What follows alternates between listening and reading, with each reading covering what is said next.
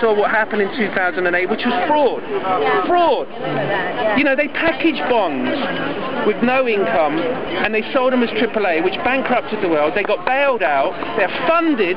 These banks are funding the major parties of the world, and yet the Middle England, the poor, are getting worse and worse and worse, and it isn't going to stop. You know, Goldman Sachs were selling bonds and then shorting them on the other side. That's fraud. I'm sorry, but that's fraud. I'm coming to you and saying, you know what, I've got a great product. You said, brilliant, I'm putting my pension into it. Guys, I sold a load of shit short here. That's fraud, yeah? That's what happened. And then we bailed them out. And then we bailed them out. So you came here on your break? I mean, yeah. I'm for you guys. But I want to show that it's not the suits against the non-suits. Ah, okay. And there is a real cause. There's a real cause here. Because in essence, around the world's financial institutions, substantial fraud has been committed, of which not one individual got jailed. The taxpayers, me, you, everyone bailed them out. And yet we're going to go for another bailout. Who suffers? The pensioners, where they see their real pensions decrease. The savers are losing the value of their savings for inflation as the world's governments print money. The schools are being cut. The hospital services are being cut, all to fund, in essence, fraud. But went on in 2008. Subprime mortgages was basically fraud.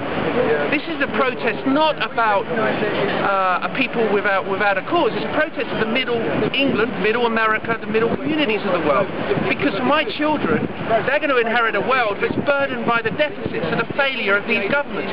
Governments that, in essence, are supported by the hedge funds, supported by the city. They don't represent the people anymore. You know, the governments are for the people to represent the people. They don't.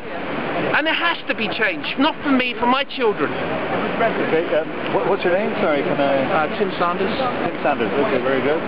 What would you suggest? What would you suggest? Yeah. Well, in essence, number one, why doesn't the world ask, why are they too big to fail? You know, why are they too big to... What does it mean? It means, in essence, the shareholders lose their money, the bondholders lose their money. Does the payment system of the world stop? No. Do your wages still get paid? Yes. Can you still withdraw money? Yes. But in essence, what we have here is capitalism is like Christianity without hell. You know, these guys, if they made mistakes, go bankrupt. Go. Stop. That's it. Because, in essence, why should we bail out their failure? Why should we bankrupt the future generations, our children? Why? And when the money comes through, where does it go? It goes back into their pockets, back into the bankers' pockets as bonuses. Meanwhile, the services get cut, the hospitals get cut, the pensioners lose out, the schools' waiting lists increase. We are bankrupting a generation, 16 to 24-year-olds, 1 million unemployed. What is the government doing? Talking about another bailout. It's unjust. Immoral. It's immoral. What's your job? I'm an accountant. I'm in finance. If that's the case, do you think it's a viable solution to continue protesting? Absolutely, absolutely, because these protesters are representing the future of Britain, of America, of the Western world. Because in essence, we don't stand up to the corporate greed, the malinvestment of these banks, the fraud. We are bankrupting our future generations. We cannot continue to print money and bail out banks because we will create hyperinflation. We will create a situation where commodity prices will rocket, but the poor can't afford anything to eat. This is a genuine movement, and if people think this is just a rag bunch of people just up for a fight, they're completely wrong, because in 5 years, if people don't stand up to what's going on, then the schools, the hospitals, the pensioners are going to be decimated.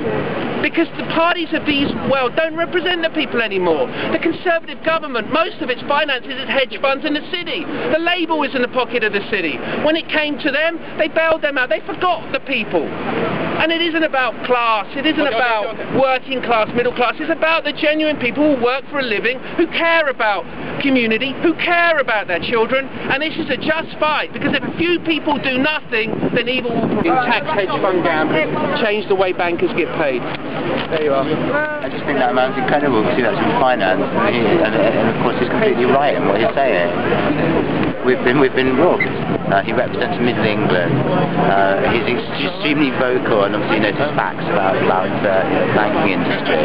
And what is just said is that our generation have been written off, and the generation below, because of the misdemeanours and the fraud of the banks and its fraud. Our governments are in their pockets, in the pockets of lobbyists and hedge funds and big finance.